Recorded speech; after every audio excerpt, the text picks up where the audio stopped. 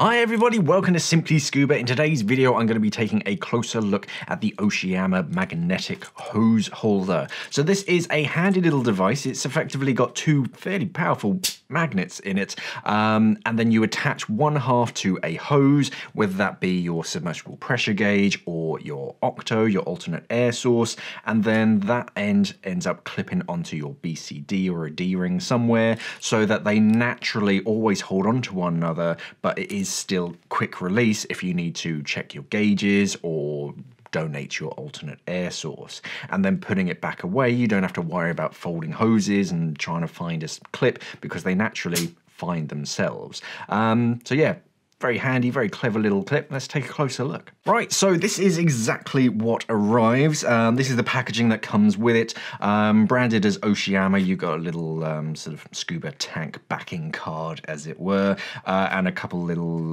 sort of zip ties just to hold it in position. I've already removed it just to make life a bit easier, and that's it really as far as packaging.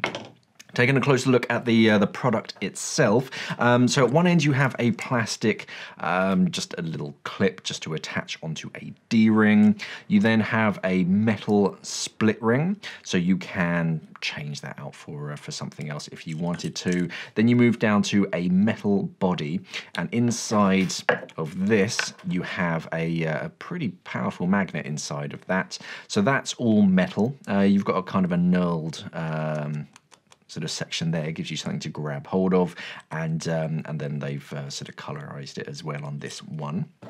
On the other end, you have another magnet, and they obviously find one another very well. You do have to sort of give them a good tug. If that is on an Octo, that is going to be pretty easy, but it's not going to. You can put a fair amount of weight on that, about a few kilograms at least, to be able to sort of separate those, but in an emergency, quick and easy, no clips or anything. The lower section, so this is all plastic, apart from the magnet, obviously, and then you have this section here, which is attached onto a screw thread. So in here, this is what's going to be trapping the hose, and then you have this collar that goes around it, and as you unscrew it, it's going to open up that hole, and then that's how you're going to attach your hose. So if you keep going, eventually this section just comes free. So I actually have an inflator hose here, and I'm just going to pop that in so that fits quite nice and snugly, and then you push that back into position and then screw it in, and this way you can put it kind of wherever you want along the hose, and that way the magnet can sit exactly where you want it to. Do that up finger tight, and that's not going to undo, and that's not going to slide up and down the hose. And then when you clip that off onto a D-ring and then you move this section close to it, they naturally hold on. But if you do need to sort of use that hose, grab hold of it and it comes free.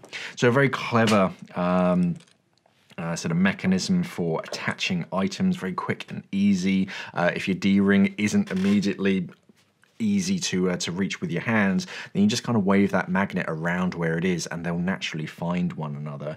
The only downside to these is the obvious one: powerful magnets, it's going to screw up your compass. So if you are planning on doing some complex navigation and you do require your compass, try and avoid using this, because it's naturally just going to point to it or point away from it, because these are quite powerful magnets.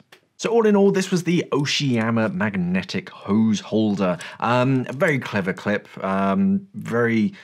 they make a lot of sense, because with a lot of the clips, it's quite hard to either sort of find your D-ring wherever it is on your BCD, to make sure that you get it on properly, and it's just so much easier just to allow two powerful magnets to find one another in the water. So if you have it on your gauges on your left-hand side, you can just disconnect it to read your gauges, and then they naturally find one another, or an alternate air source on your right-hand side, you can donate that second stage, and then when they're done with it, you just move it back and they naturally find one another. So very easy. Yeah, the only downside is powerful magnets. They are going to screw up with compasses, so do be quite careful with them, but otherwise, yeah.